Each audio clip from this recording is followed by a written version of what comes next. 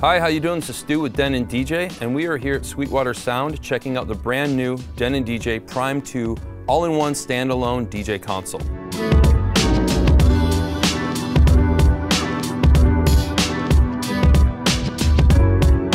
So standalone means that this DJ console does not need the aid of any sort of computer.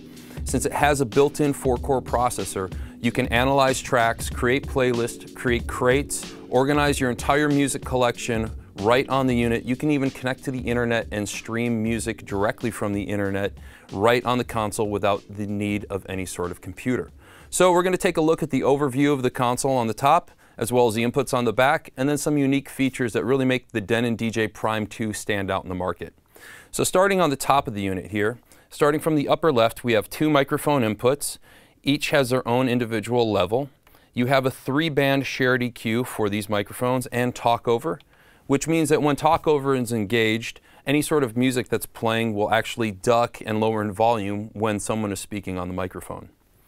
At the top center of the console, we have a 7-inch multi-gesture touchscreen.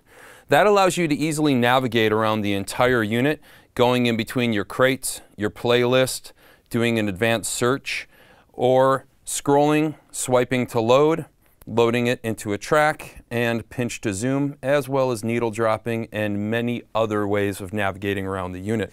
So moving over to the right of the screen, we have the master output, the booth output, and the auxiliary input.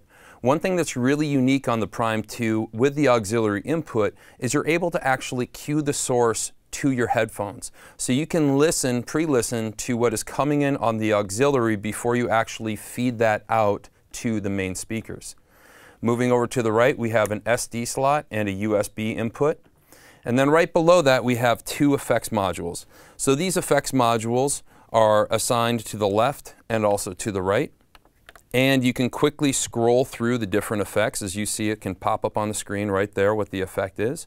And when you load the effect, you have access to not only one parameter, but with clicking the encoder, it moves over to the second parameter, as well as a wet-dry knob, and then the on-off.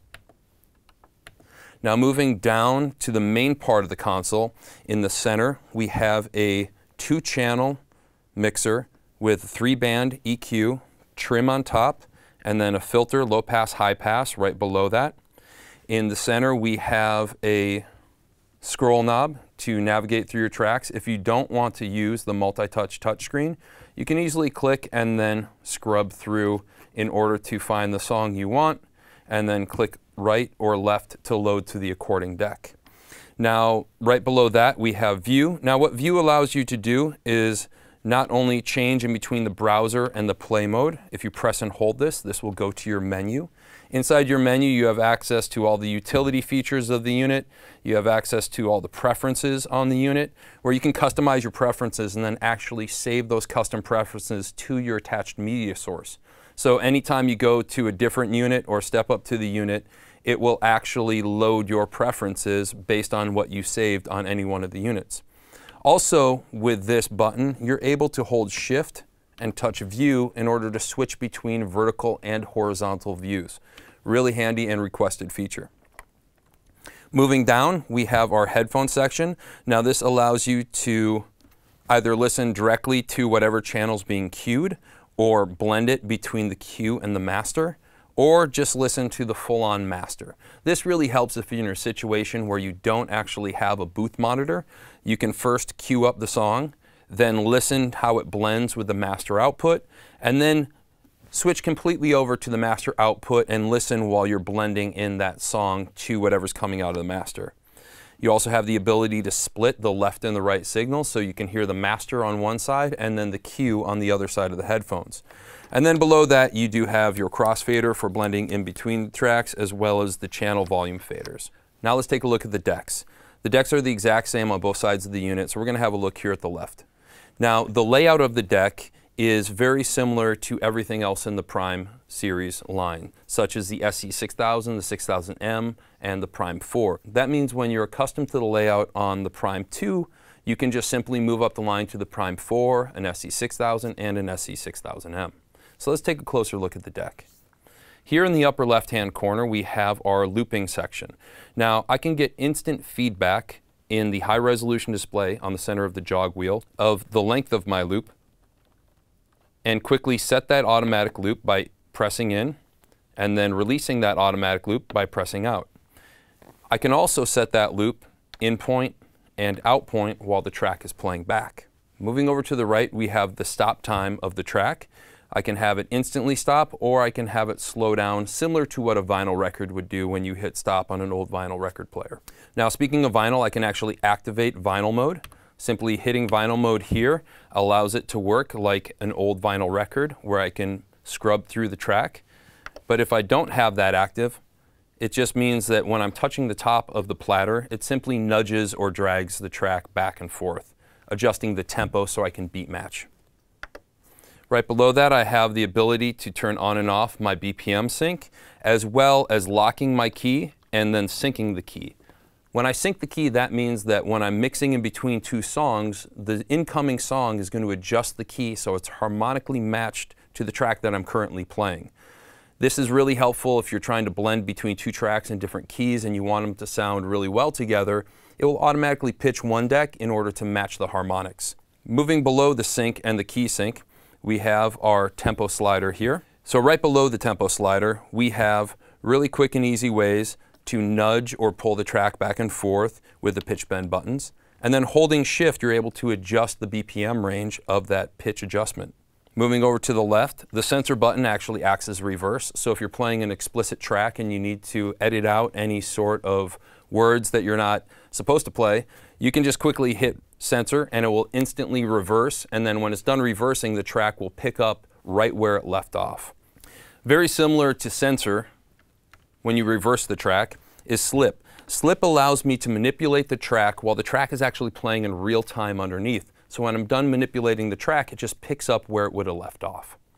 So right on the bottom of the unit, we have our track skip, forward and backwards to load a new track, and then beat jump.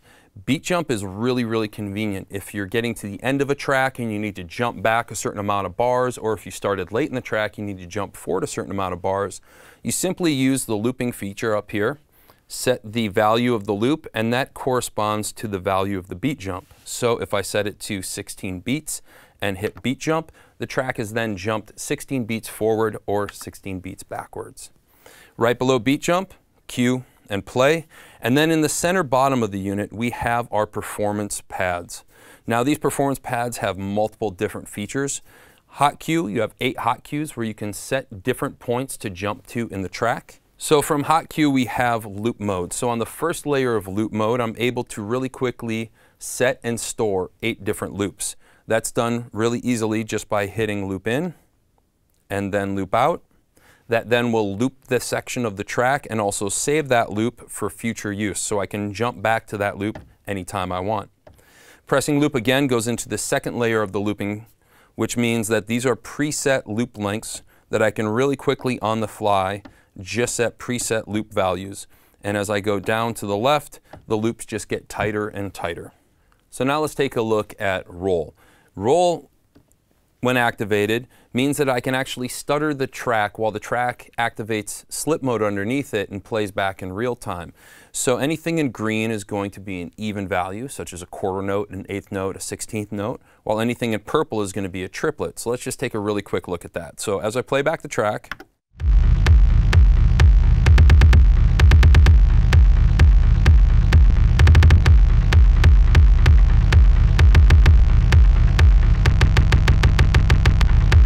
so you'll notice while I was stuttering and rolling the track, it was actually playing back underneath with slip mode automatically activated. So when I release that stutter, the track just picks up right where it would have normally left off. And then slice mode allows me to take an 8-beat section of the song, slice it up, and then chop it up and resequence it with the pads on the fly. This is really cool for, let's say, remixing a vocal or anything of that sort. So on the first layer here, you'll notice when we activate slice, it's going to do an 8-beat section, and that 8-beat section is going to move through the track while the track plays back.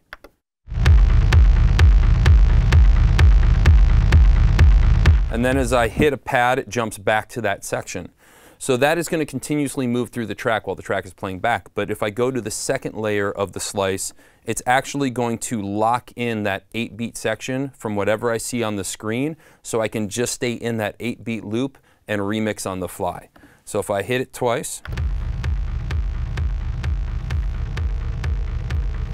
it's going to now stay in this section, and you can also see that the slices are green, telling me that it's locked into a slice loop. Now, we're going to take a look at the back of the unit, check out the ins and outs, and then go over a few unique features that really make the Prime 2 stand out. So here on the back of the unit, you'll notice there's 2 USBs for media input, a USB-B to connect to the computer for any sort of firmware updates or transferring music. There's a link cable. Now, the link cable is really important because that allows you to actually connect the Prime 2 to computer using a software called SoundSwitch. SoundSwitch is really unique because it will analyze your entire library, create a custom light show to it, and then as soon as you pull up a track, it will pull up that light show to that track and automate your entire light rig within your venue or within your party. It really takes a lot of the guesswork out of lighting, and that is using the link cable to the computer. Computer has SoundSwitch, and then from the computer you use a USB to DMX cable that automates every single one of your lights, allowing for a professional light show without any sort of work of a light jockey. So moving over from the link cable, we have XLR professional outputs on both the booth and the master, as well as a RCA unbalanced output on the master, and the ability to really quickly switch between a stereo and a mono output with the flip of a switch. So now if we take a look at the front of the unit, you do have a headphone output, both a 1/4 inch and an 1/8 inch output on that. You have the ability to assign the left and the right channel to either the A and the B of the crossfader, or have it set to through so the crossfader is deactivated. And you do have a crossfader contour adjustment here, allowing me to smoothly blend in between the tracks or do a sharp cutoff if I'm into scratching. Now let's take a look at some unique features that really set the Prime 2 apart from anything else on the market. The first really unique feature on the Prime 2 is the ability to install a 2.5 inch solid-state hard drive. On the bottom of the unit, there's a bay that you can quickly open up, put in a SATA drive in there, and then seal it up, and then have the ability to load it up to the capacity of that solid-state hard drive. Another unique feature on the Prime 2 is track preview. This is an industry first. Track preview allows me to go into my entire collection of songs, and before I even load that track, I'm able to simply press on the artwork and queue up that song and needle drop through that song, hearing it coming through my queue that's activated on the channel, and really quickly and easy listen and see if that's a track I actually want to load without loading it to the deck. And once I decide that I like that track, I can simply swipe over, pick the deck I want to load it to, and instantly it's loaded. So no longer do you have to actually load the track, needle drop through it in order to find the track you want. You can simply do that directly from the browser with Browser Preview. Another really unique industry first on the Prime 2 is the ability to stream from the internet. So we can go in, we can activate Wi-Fi in the unit, connect it right now to Tidal, which is the first streaming service available with more to come in the future, and then scroll through any one of their 40 million songs, simply download it, use the onboard real-time analysis in order to create a track overlay, set the beat grid, find out the key and the BPM of the song. All that data is stored to the connected media source, and then play that song without even having to ever load it onto our media source. So just to recap the industry first, you have the ability to stream directly from the internet, accessing any one of 40 million songs that are currently available. The ability to do onboard analysis, setting beat grids, BPM, key of the song without using a computer. The ability to store a solid-state hard drive inside the unit, and the ability to preview tracks from the browser without having to load them into the deck. So that was just a quick overview of the Denon DJ Prime 2 all-in-one standalone DJ console. So if you have any questions, please reach out to your Sweetwater sales engineer and they'll be happy to help.